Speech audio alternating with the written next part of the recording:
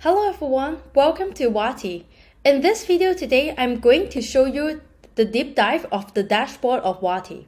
So for the dashboard page that is visible for administrator, and for this dashboard, you will see different data about your WhatsApp account, the WhatsApp business account that you connect to Wati right here.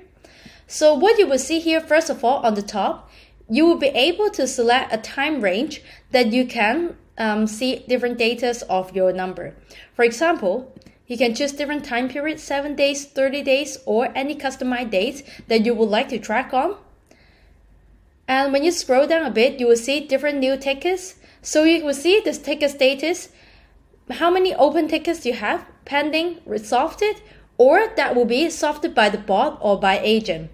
The difference of this one is that your chat can be solved by the bot automation, or that can be solved manually by your human agent.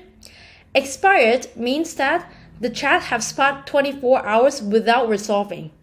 And this one, expired without agent reply, that means that the chat expired without getting resolved, and that is without any human agent to reply as well. They're likely to happen over the weekend or out of office hour. And when you scroll down a bit more, you will see the visualization graph that is about the ticket status and the total conversation. Under the new conversation-based pricing of WhatsApp, there are two types of conversation. You can see the user-initiated conversation, business-initiated conversation, that is the outbound message that you send to client, notification, etc. And you will see the total amount of conversation as well.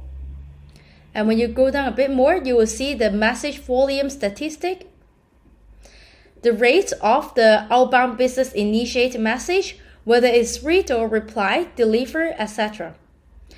The top operator, that means their performance when they are replying to customer and resolving the chat.